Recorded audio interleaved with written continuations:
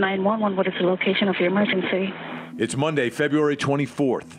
There's a crisis at the home of Sarah Boone, prompting her to call 911. Is this a police or medical? My boyfriend is dead. Okay, send a line for the fire department. Do not hang up. The fire department takes over the call, and for the next few minutes, officials are obtaining critical details about what happened. No, tell me exactly what happened there. My boyfriend and I were playing last night, and I put him in a case and we were playing, and like kind of hide and seek kind of thing. So I fell asleep, and I woke up, and he was dead in the suitcase. So I don't know what happened. Okay, is he hanging from somewhere or what, ma'am? No, I pulled him out of the suitcase. I tried giving him CPR. Fire and rescue instruct Boone on how to give chest compressions. Just keep on pumping. That's all you need to do for me. Keep on pumping his chest for me. I don't need you to stop and talk or anything. I just want you to count out loud for me, okay? 31, 32. Please hurry. Okay, man, they're getting there as fast as they can, okay? He's deaf and he's purple. EMS arrived within minutes and advised Boone that her boyfriend, Jorge Torres, had been down too long and there was nothing more they could do. Boone explained she and Torres were drinking the night before and thought it would be funny if he got inside of a suitcase for a game of hide and seek. The next day, deputies returned and arrested Boone and charged her with second-degree murder in Torres's death.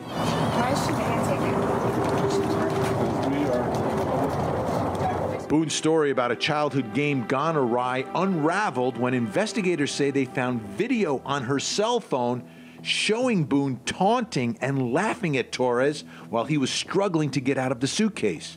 Police say he was yelling he couldn't breathe and asking Boone for help. According to police, Boone was captured on video saying, "That's what I feel like when you cheat on me."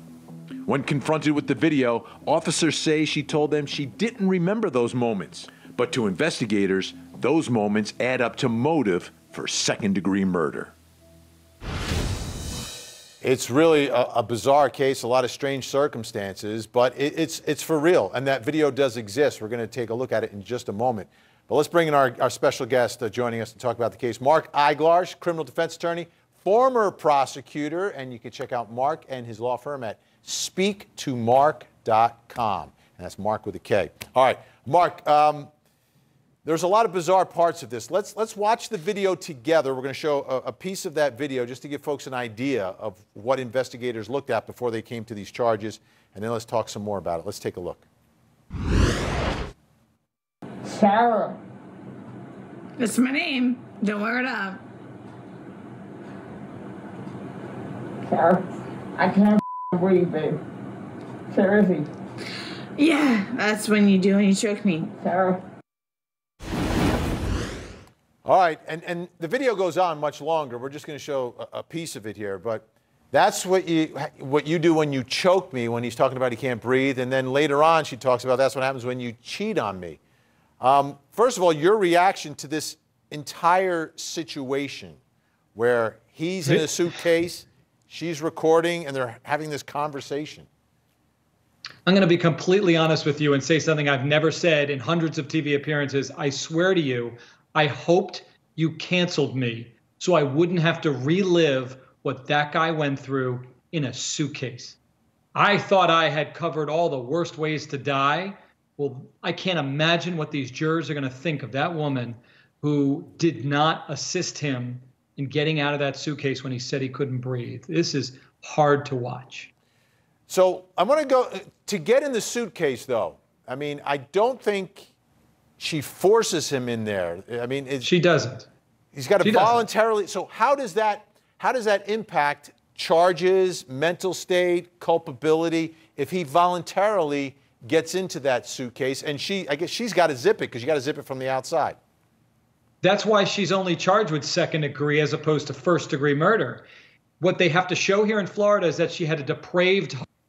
So it wasn't intentional, but it was reckless. It was a reckless disregard of human life or property. In other words, she didn't know for sure he was going to die, but she didn't really care, is what they're going to argue. Now, I listened to her voice. In her statement, she said they had been drinking. I mean, she sounds absolutely like she'd been drinking, but I don't know what the toxicology said. Does that at all become an issue for either side? Does it help prosecutors? Does it help the defense? Does it tell this jury anything if, in fact, she's under the influence at the time all this is happening? I think it helps the defense. It helped me as I'm analyzing the case, thinking that she's not a complete monster, that at least the alcohol helped explain, at least mitigate, why she would ignore his passionate cries that he couldn't breathe, and also what might explain why she ultimately fell asleep and didn't rectify this. Now, that doesn't negate her guilt. It certainly mitigates it. And ultimately, I think that and other factors may lead to the state reducing the charge even further, maybe to manslaughter and giving her some extraordinary outcome, which includes prison time, but nothing like the life that she's facing. So you're looking at this, and from your experience, you think this is one where prior to going to trial, that this is one that, hey, there's going to be some offers because this is such a unique set of circumstances and state of mind issues that this might be a negotiated plea here?